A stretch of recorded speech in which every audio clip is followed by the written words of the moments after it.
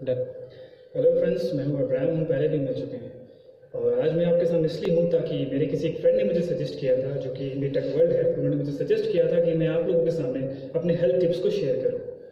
तो आज मैं आप लोगों को ये बताने वाला हूँ कि किस तरह से आप घर में रहकर बिना किसी जिम गए हुए और बिना किसी बड़े बड़े मशीन्स के द्वारा, इनफैक्ट अपने सिर्फ डंबल्स के द्वारा कैसे आप वर्कआउट कर सकते हैं।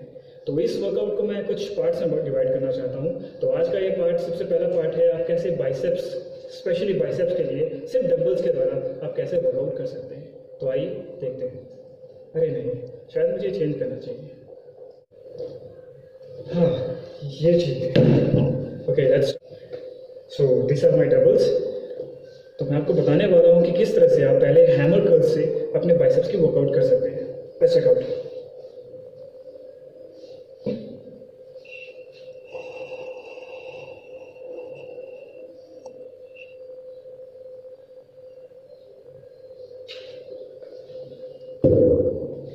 तो फ्रेंड्स, ये था hammer curls.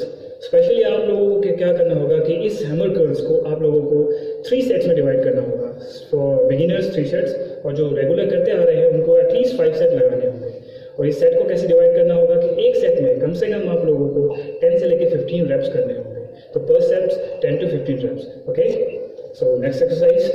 Okay, I got my dumbbells.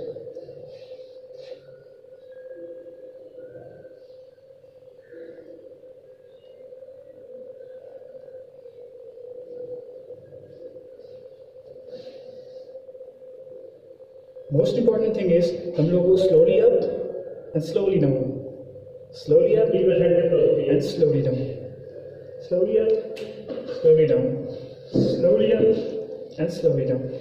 हाँ, तो same for this exercise also कि आप लोगों को ध्यान रखना होगा कि इस एक्सरसाइज में भी आपको for beginners only 3 sets including 10 to 15 wraps, और जो रेगुलर करते हैं उन लोगों के लिए 5 sets including 10 to 15 reps। Okay, now third exercise, yeah, dumbbells.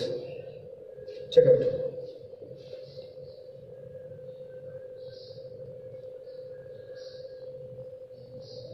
इसमें भी आप लोगों को ध्यान रखना होगा कि दोनों हाथों को एक साथ अप एंड डाउन, लेकिन थोड़ा स्लोली डाउन, बिकॉज ग्रेविटेशन की वजह से इस डंबल का वेट बढ़ जाता है।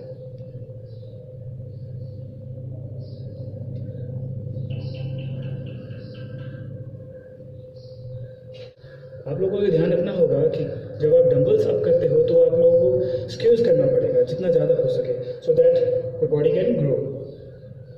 Okay, and the fourth exercise is, okay friends, this is the fourth exercise. इसके लिए आपको चेयर की मदद लेनी पड़ेगी जिसमें आपको बैठना होगा।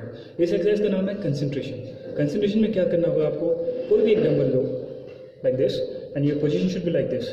आप लोगों ने इस हाथ को, इसमें वेट नहीं डालना है, इसको बस जस्ट एडजस्ट करना है यहाँ पे ताकि ये हाथ हिले नहीं। Okay, check out.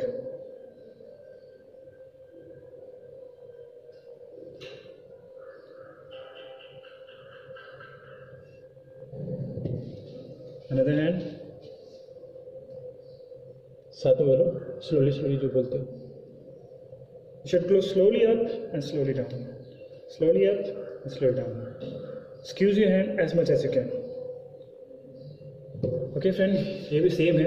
आप लोगों को करना क्या होगा कि सेम जो बिगिनर्स है उनको ओनली 3 सेट्स मारने हैं। Every set should be included only 10 to 15 wraps, और जो रेगुलर एक्सरसाइजेज हैं वो करने वाले हैं उनको एटलीस्ट 5 सेट्स मारने हैं, और in every sets you should do at least 10 to 15 wraps. Okay, thank you. आज के लिए बस इतना ही। हम फिर मिलेंगे अगले पार्ट के साथ, and that part is for triceps. Thank you very much, take care, bye bye.